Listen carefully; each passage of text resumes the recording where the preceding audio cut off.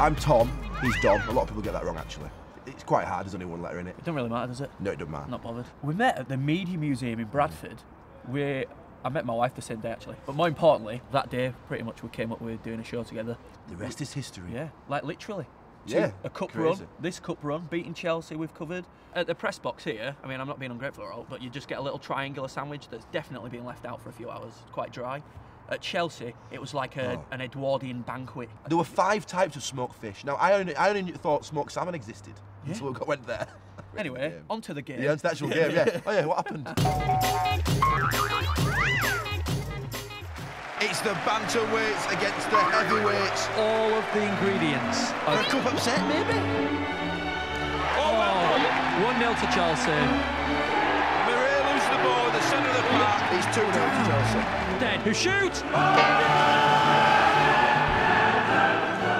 Yes! Yes! Yeah!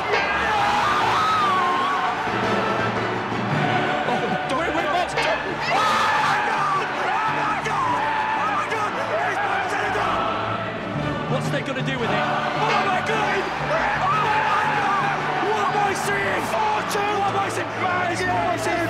4-2 to Bradford City! We've done it. We're going to win the FA Cup. Is there any reason we're walking in slow motion? No idea. We're here at Appley Bridge. Yes. Watching Bradford City train in their natural environment. You can see the physique of the players there running across the... Look at those legs. The badlands of Appley Bridge. Why are we talking like this?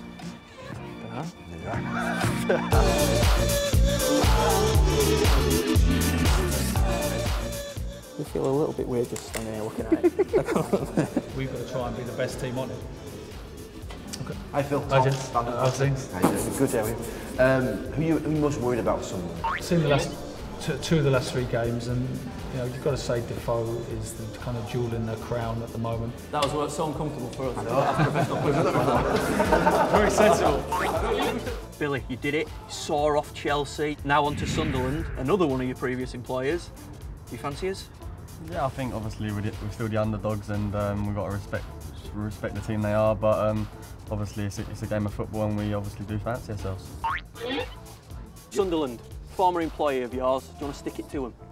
Yeah, obviously I want to score and I want to do well and carry on the good cup run. Is it a point to prove then, do you think, or is it more you want to do well for the club? Or something personal? Yeah, maybe? not really. No, because yeah, I had a difficult spell there, but I've gone on, played a lot of football since, and that's kind of in the past.